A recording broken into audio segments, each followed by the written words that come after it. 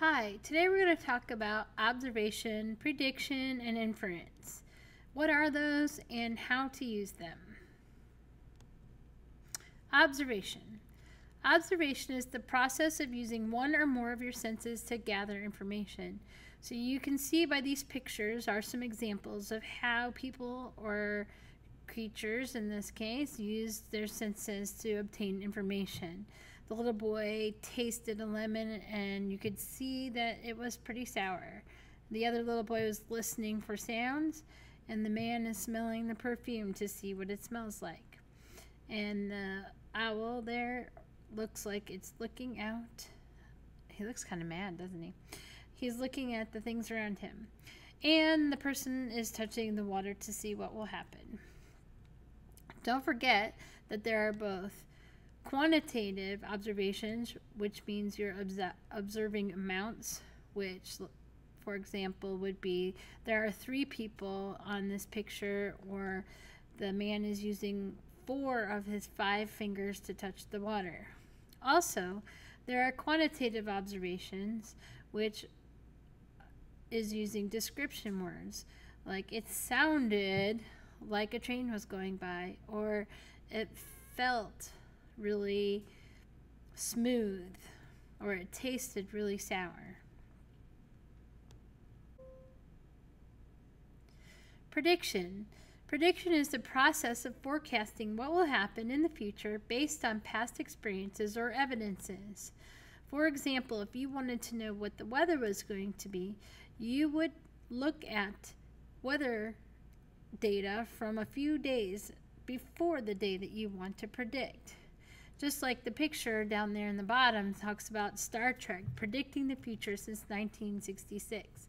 So Star Trek creators looked at things that were going to happen in the future, and then they put those in their show.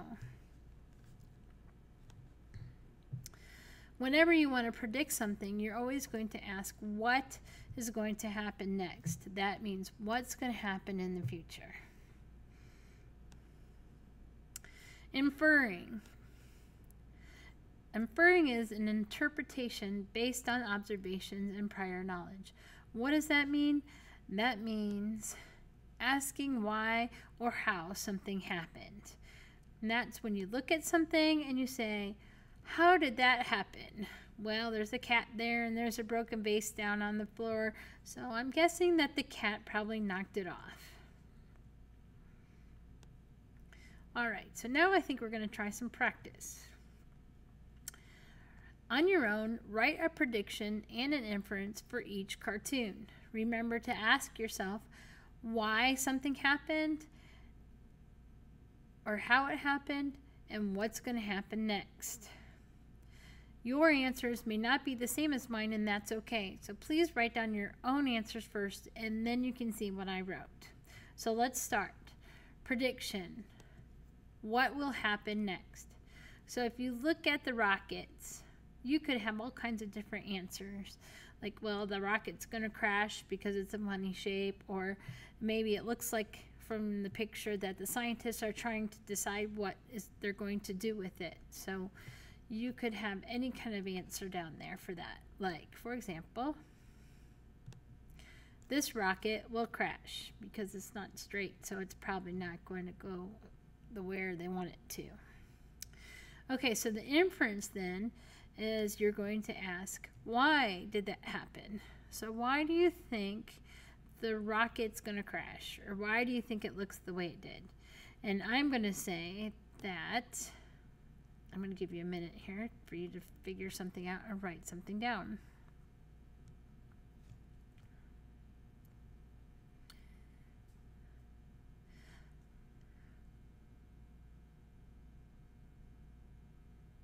Okay, I'm going to write that the scientists did not make good calculations, because you can see back here in the drawing that they had instructions, so maybe when they were measuring they didn't measure right. You could have wrote that they didn't follow the directions, or maybe you could write that they weren't really scientists, or they didn't know how to build a rocket. All of those inferences would be acceptable. Alright, let's do another one together. Okay, so again, first you have to observe, which means to look at the entire cartoon and see what's happening. It says, come on, Dad, shoot the apple, shoot the apple. And down at the bottom it says, unknown to most historians, William Tell had an older and less fortunate son named Warren. So, my prediction, since we're trying to say that William Tell's brother is not around anymore, my prediction would be what? You gotta ask what's gonna happen. Okay, so write what you think is gonna happen down on the line there.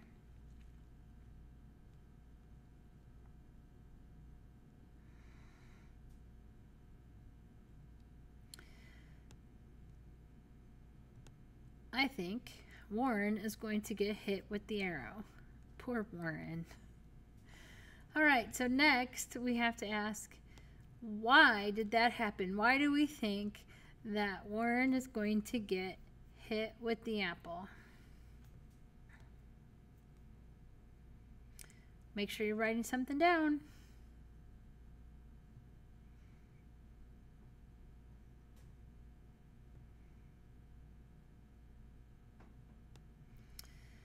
Alright, so because of the caption underneath the cartoon, I am going to say that the reason why Warren is getting hit with the arrow is because Warren's dad is not a very skilled archer. Alright, let's try another one. This time I'm not going to ask the questions, but I want you to think about what's going to happen next. That's the prediction. And what's the inference? Why did that happen? Or how could we come up with that answer? Okay, so start with looking at the cartoon and then think about what's going to happen next. If you're not sure what that thing is that the cowboy is holding, that's called a brand. And cowboys use that to show who owns the animal, and usually it's not quite that big. Okay, so make sure that you write down a prediction.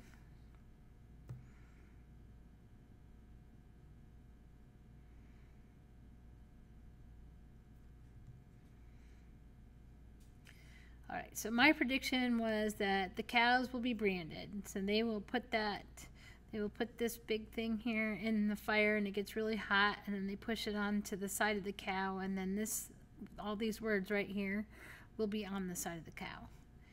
And so why would anybody do that? Why do farmers brand their cows? That is the inference. Why is this going to happen? You can't actually see it happening in a picture, but we're going to assume that that's going to happen, and we're going to say why. Make sure you write something down about why that's going to happen. Okay, we're going to say that the farmer is afraid his cows will be stolen by someone else. So that way he can put his information on the cows and hopefully nobody will take them. All right, one more. I think this is the last one too. Okay, so here it is. You can see there's a bunch of scientists working, and it looks like this guy right here, he's got something, and maybe he's going to put it on this guy right here. Or maybe he already did because he's making a face. He's like, ah! Okay, and it says, Professor Glickman, the lab practical joker, deftly places a single drop of hydrochloric acid on the back of Professor Bingham's neck. Now, if you don't know what hydrochloric acid is, it's one of the strongest acids out there, and it would pretty much burn a hole through that guy's skin. So, our prediction is that this scientist is going to be experimented on. That's my prediction. And so the inference would be why? Why would this guy be experimenting on that guy? I don't know. Let's see. I wrote, because the second scientist wants to see what will happen.